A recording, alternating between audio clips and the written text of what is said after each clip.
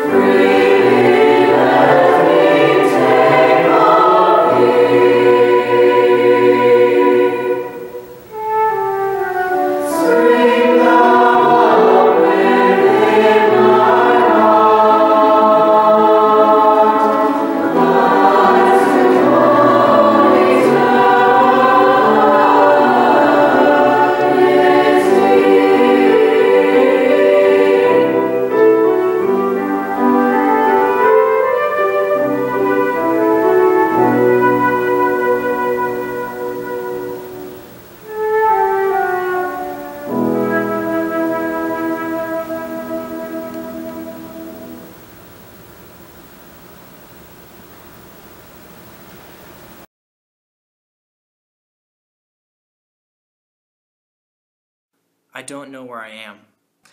I am lost and confused. I cannot see. I am stumbling in the dark. I'm so burnt out.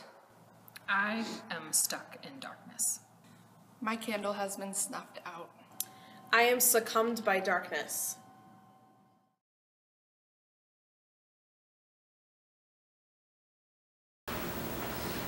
The I am statement today is I am the light of the world.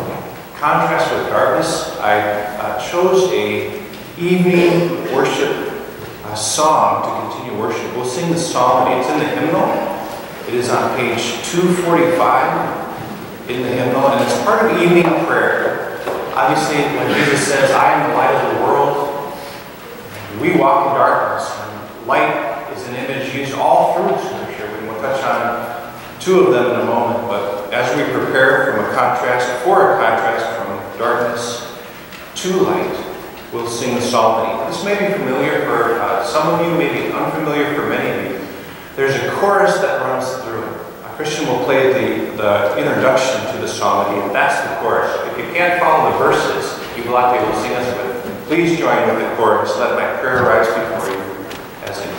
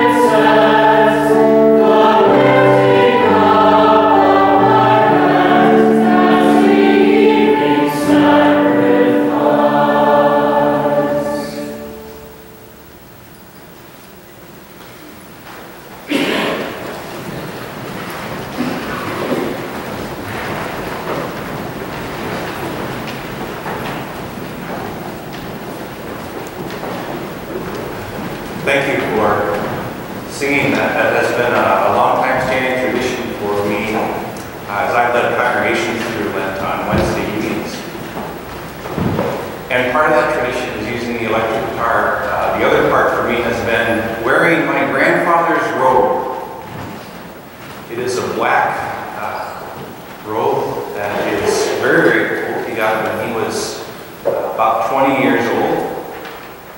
And if he saw me playing an electric guitar while wearing his robe, he certainly would have said something in German and left the room. But that's Walter Lawrence. That's my mom's dad, who is since passed. Let us pray. Lord, we give you thanks for family, for friends, for community, for church, for your light shining in the darkness, for morning worship, for evening worship. We give you thanks. for this phrase, Lord, this promise that you have given us, Lord, that you are the light of the world.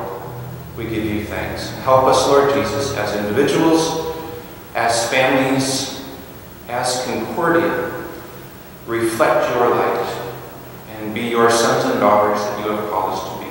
In Jesus' name we pray. Amen. Jesus says, I am the light of the world. We're going to review just those words briefly. Jesus first says, I am. Say it with me. I am. Don't worry, I'm not going to make you say I love you to your neighbor today, although I'm tempted.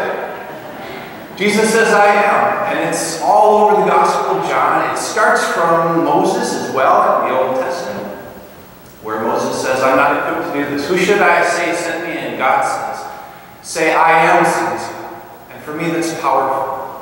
Through these Lenten journey, we'll say, I am the vine, I am the gate, I am the shepherd, I am the light, I am the resurrection, I am the truth, the way, and the life. Jesus says, I am. And for me, that's Jesus declaring, God declaring the opposite of I am not, which is certainly what much of our culture would say. Certainly much of what the modern world would say, and humanity throughout time has grown to believe. In the midst of that, Jesus says, I am the light of the world. On Ash Wednesday, we use this interesting church tradition of receiving ashes on our forehead, reminding us of our limitations and our sin, but that God's baptismal sign is on us in the form of ashes. And the words that many churches, and we did here at Concordia, during chapel that day, the words we use are, remember that you are dust, and to dust you shall return. That's not an upper in many and various ways. But what a contrast to what Jesus says. We confess by receiving those ashes and by participating that we are but dust. We are dirt people, and we'll return there. It's our limitation, part of our sinful nature. In contrast to saying, you are, Jesus says, I am. And these promises are staggering, and they are transformation for Concordia, for the world. Jesus says, I am. I know what you are. This is who I am. And I've made a decision about you so that you don't stay dust, but you are crowned with eternal promises and promised a place in eternity so that those ashes, which is my life and your life, our transition, my nickname, Sinner Thomas, changed to Saint because of who Jesus is for me and for you. It starts with I am. The next word, I am, in the phrase, I am the light of the world, I am my favorite part of speech. The is, strictly speaking, a definite article.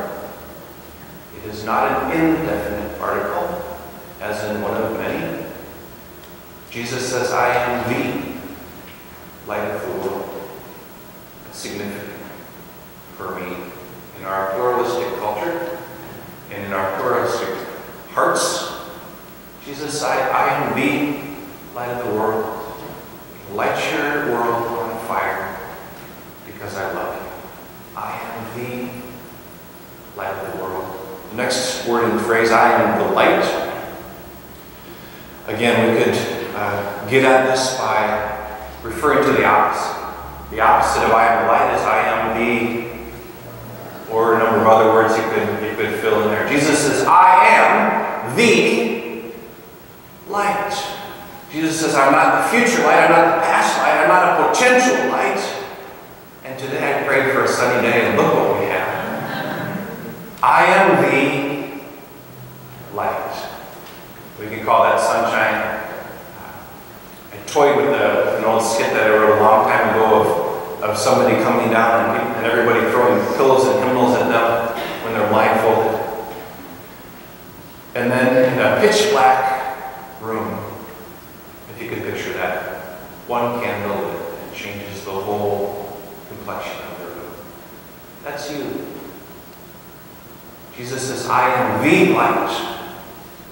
And you're probably well aware, Jesus also says, because of God's grace and because of God's love, and because of the Holy Spirit alive in each one of us, you are a reflection of the light. To be that candle in the midst of the darkness. John's Gospel says, in the beginning was the Word, and the Word was with God, and the Word was God. He was in the beginning, and all things were made through him. Without him was not anything that was made. In him was life, and the light was the light of all people. And then this wonderful phrase, the light shines in the darkness. What an awesome promise of God. The light shines in the darkness, and the darkness has not overcome. Further on in the Gospel, Jesus spoke to them, saying, I am the light of the world. Whoever follows me will not walk in darkness, even though it feels wicked. God is with you. God has given you His grace, mercy, and peace to enable you to somehow, some way, some form or fashion, in a winsome way, to light that candle. It may not feel like it before, during, and after, but God has called you to be that light presence in the midst of the darkness. Jesus says, I am the light, in the last phrase, the last 3 words, I am the light of the world. If you look this up, you Greek students, if you look this up in John's Gospel, you'll see that the Greek word cosmos is used. It's a genitive, so it's of the world. Jesus says, I am the light of the world. And we can talk about what that means. What is cosmos? But as a pastor, my privilege is to say to you that Jesus Christ is the light of my world, whether I acknowledge it or follow it. Jesus Christ is the light of your world, whether you acknowledge it or follow it. Jesus Christ is the light of Concordia's world, whether we acknowledge it or follow it. He is. Jesus Christ is the light of the whole thing. And there's nothing we can do about it. But God calls us to be a reflection of His grace, mercy, and peace. Jesus does not follow us. Jesus does not follow Concordia. Jesus does not follow culture or any direction we might choose. We do not dictate, but Jesus says, follow me, and I will make you fish for people. And part of making disciples and fishing for people in the midst of our chaotic and dysfunctional lives, I know your life is like mine, God has called us to come before His throne of grace, mercy, and peace, and be marked with the ashes of our limitations. To be reminded of these words, you are dust. To remember that to dust we shall return. But because of God's promise for you, because of God's grace, mercy, and peace for you, because of God's decision about you, Jesus says, I am the light of the world, and then calls you to give the greatest gift you can give in your lifetime, and that is to rise physically, spiritually, emotionally, and to do this very, very brave and important task of the church, to live forgiven in the name of Jesus Christ. To say, Jesus, I know that you are, and I know that you are the light of the world, and you've called me to confess my sins before you, and you've called me to know and trust in the communion of saints, in the forgiveness of sins, and then to go and give this great gift to your friends and family, to be love as God has sent you to love, and to live forgiven, to live as a reflection of the light of the world, because Jesus says to you this day, I am the light of the whole thing of the world. Let us pray. Please rise. Lord Jesus, you are King of creation, and you have said, I am the light of the world. Help us, Lord, to trust in your word, to trust in your promises, to trust that you are the light, and you've called us in the midst of a dark world to shine for you. In Jesus' name we pray.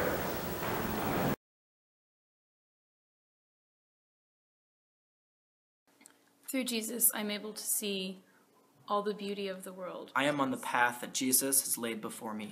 Psalm 119, 105. Your word is a lamp to my feet and a light to my path. Jesus clears my path and helps me stay steady. John chapter 8, verse 12. When Jesus spoke to the people, he said, I am the light of the world. Whoever follows me will never walk in darkness, but will have the light of life. Jesus shines his light through me to other people. Jesus put lights in my life, and therefore I am no longer succumbed to darkness. Seeing Christ's light shining in others rejuvenates me and gives me light and hope.